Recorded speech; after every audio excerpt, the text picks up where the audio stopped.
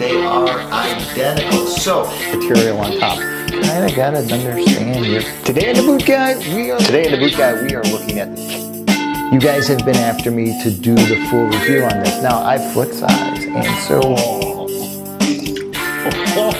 I'm the Boot Guy. Thanks a lot for watching.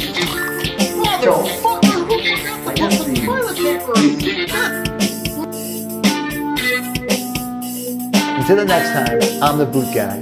Thanks a lot for watching. Hey, welcome back to the Boot Guy Reviews. I'm Isaac, and today we are going to be taking a really good look at this boot from CABELL. This is the SB3 in stoned, roughed out suede.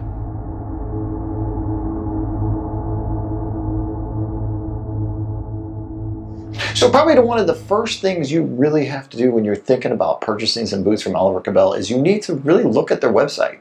You need to understand everything that they offer, because we are looking at what I would consider a handmade boot. And when I say that, I mean that the pieces are selected, the materials are still cut out in the old-fashioned way on a jig or on a platform that allows them to have consistency per the sizing. But when you start looking at the website, and let's look at their website, because I gotta say, as far as it goes today, when it comes to websites and all these new, smaller, they're not bespoke, but they're just littler, tinier, more kitschy shoe companies that are out there, especially these guys that are making boots, the website really tells a good story. So let's look at their website. So when you first load up their website, you're going to see sneakers, and their sneakers are similar to that of like a Tree Torn, or maybe, I don't know, let's just say an Adidas, something that's a low-cut type classic wasp sneaker. And I say classic wasp in the most endearing way I possibly could of using that to describe it. You know, Tommy Hilfiger, that whole wasp era, they do a really good job with a sneaker like that. They do a really nice, clean sneaker. But when you scroll down and you go into their boot section, you're going to see some really nice boots. And the Chelseas are nice looking. They're different. The toe is different from what we're used to seeing in Chelseas. But when you scroll all the way to the bottom, that's where you finally come to the SB3. Now, the SB3, by the photographs that they're showing you, they're almost spot on. Now, a lot of the times what you're going to find is when you're looking at boots on a website and then you finally get them, especially something like this, like CABELL, you're not walking into an CABELL boutique or store anywhere around you and picking a pair of these up off the shelf and touching them. So you're really dependent upon that photograph. And it's pretty much spot on. The photograph to how the boot is and how it looks is really spot on and really nice. Now, scroll through it a little bit more, scroll through the website, scroll down into the website, you see all the things that they add and whatnot. There's a few things here that really impressed me on their website. One is the detailed description, you know, just what you're getting, how it's going to look, how it's going to feel, and it's this type of suede. Yeah, this is really going to age well and patina well. Now, a lot of you guys might not like the way it ages in patinas because it's going to look used and worn, and I know you guys like to keep your boots looking new, fresh out of the box new, but when it comes to something like this, yeah, you want it to get old looking. Now, what this is this is a roughed out leather. And so let's leave the website for a second, or you know what, let's not leave the website yet. Let's go to something that I really, before we get to all the constructions and materials and stuff, I want to point out something on the website that I found extremely impressive, and that is going to be this. That is the price breakdown. Now, the price breakdown is something that I have never seen in a website before.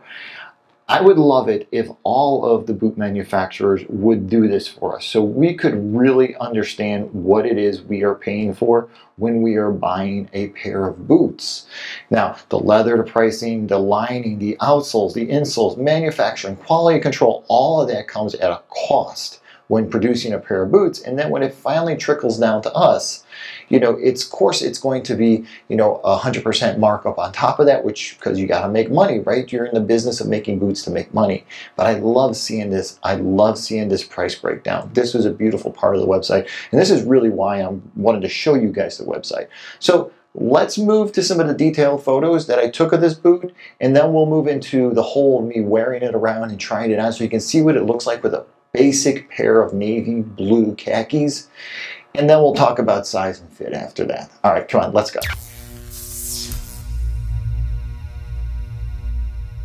All right, so let's look at a few detailed photos of this boot. Now, what I want to talk about first is I want to talk about the leather. All right, this leather is outstanding. This Charles F. Steed from England roughed out leather. Now, I have reviewed plenty of boots made from this product before. If you haven't seen those reviews, I'll have them down in the description so you can see how other brands used this quality product. All right, so in the first photo, probably what you're going to see a big difference here from what you're seeing in the video capture is the color difference.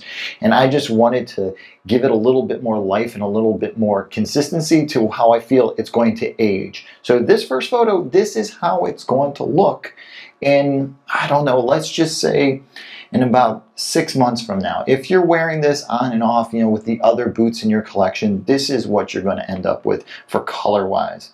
Now, the other thing I want to point out here is here. Look at some of the detailing through, just the way it laces in. Look at the way the nice thin stitch is added to this boot. And that's something that we don't see a lot. We don't see thin stitching like this in boots. We usually see a very heavy stitching, especially when it comes to roughed out leather. They're using a very thick thread, something like a V70 type thread. Rough here, they got a nice thin thread that doesn't take away from the beauty of the leather. So let me show you one more photo of the leather, and just in a toe section. We'll probably come back to this toe section photo again when we're talking about the welt, but you see how it's just got a nice tooth to it. You see how it just kind of moves and flows. That leather is outstanding. The leather is going to be something that you're probably going to really want to keep this brushed and clean and keep that nap alive on the roughed out. But guys, just let me emphasize this. If you can let these get old, if you can let them get that kind of stained look from the bottoms of your jeans and just from every day with life, if you can let these things look a little, I don't know, funky, scummy, something like that, you're going to end up with a really beautiful pair of boots. All right, so let's talk about this toe section, because this toe section on this boot is, it's not odd, it's thinner than I was expecting. I was not expecting such a low profile. And yes, this is a very low profile toe, especially when you think about other boots that are wedge soled boots. Now, the whole model and styling, yes, it comes from a work. But what we are seeing here is we are seeing the casual dress world get really impregnated into this boot. We are seeing all those accoutrements that make a casual boot, and a work boot. This is a perfect marriage of both those boots. Just the way they put this together, just the way they added everything together.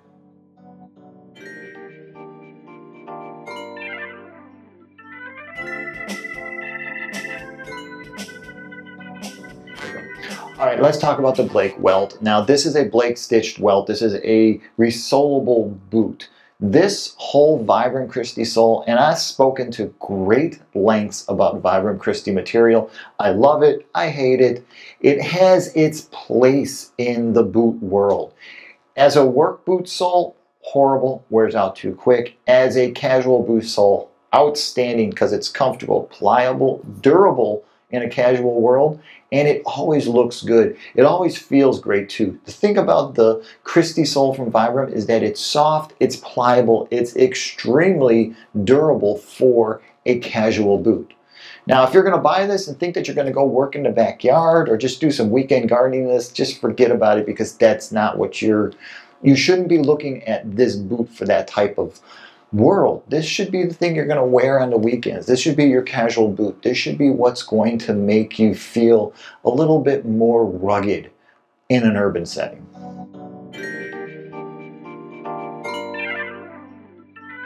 So I always talk about laces, eyelids, and just the way the whole construction goes and how it contacts your foot.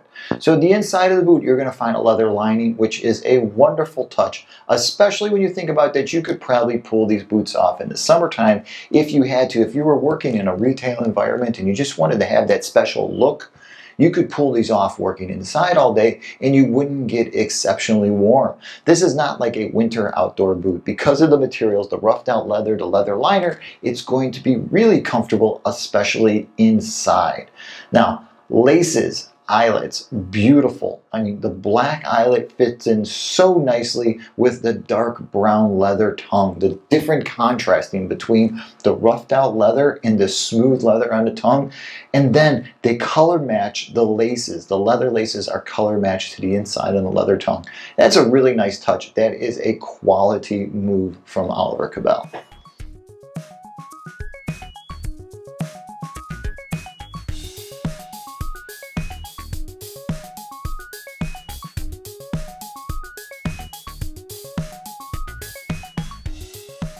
All right, so before I forget, before we move into the whole trying on and the fitting and just talking about that, let's talk about that insole because it comes with a very nice removable insole.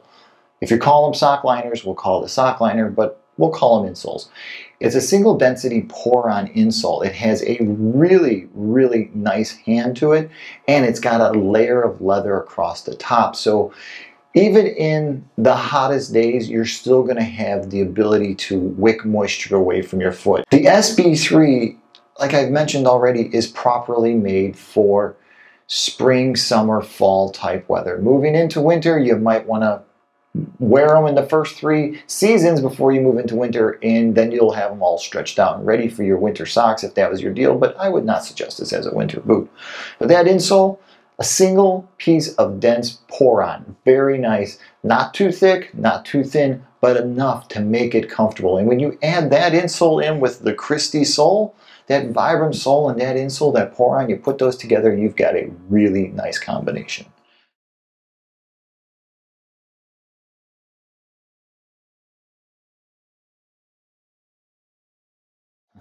All right, so let's move into the whole just trying on period. Let's let you guys look at what they look like on and how they can be styled or fashioned to your liking because of the color, because of the sole, and because of just the difference between denim and khaki and just dress slacks in general, how you could put a look together with this boot and it would still be, I don't know, a really good look.